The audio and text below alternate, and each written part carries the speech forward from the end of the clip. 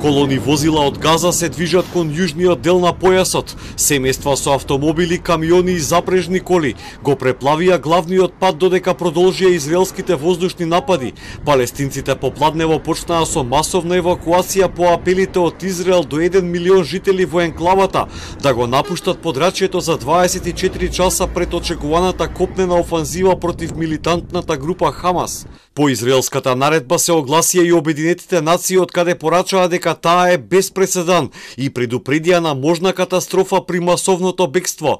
Канцеларијата за медиуми на Хамас соопшти дека воени авиони погодиле во конвојот со автомобили кои се движеле на југ, при што загинале над 70 луѓе.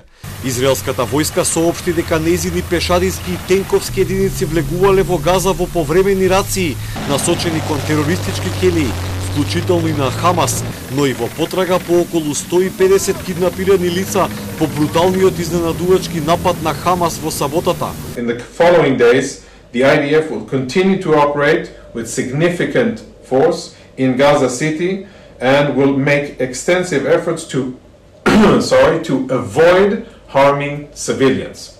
That's the message that we issued a few hours ago to Gazan civilians, and the aim here is to minimize the damage to civilians, and out of an understanding that there are civilians here whom are not our enemy and we do not want to target them, we are asking them to evacuate so that we will be able to continue to strike military targets belonging to Hamas in the Gaza Strip. Хамас им порача на луѓето да игнорираат наредбата за евакуација, нарекувајќи ја израелска пропаганда, но голем број на палестинци сепак се решија да тргнат јужно од страв по личната безбедност и на најблиските на малата територија.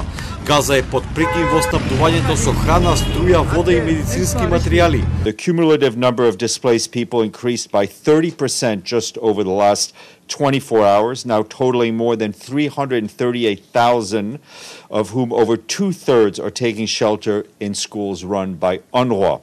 The UN Relief and Works Agency says that nearly 218,000 internally displaced people are sheltering in 92 of their schools in all areas of the Gaza Strip.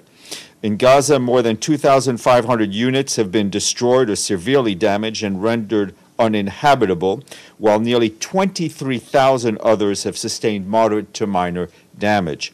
На израелските напади Хамас возврати со истрелување на 150 ракети врз градовите Ашкелон и Стерот, а на мета се најде и аеродромот во Тел Авив. Министерството за здравство во Газа соопшти дека околу 1800 луѓе се убиени во израелските напади кои траат речиси цела недела, од кои повеќе од половина биле малолетници и жени. Во нападите пак на Хамас кои почнаа во саботата досега загинаа над 1300 израелци, од кои повеќето цивили, соопшти израелската влада, додавајќи дека се убиени околу 1500 милитанти на Хамас.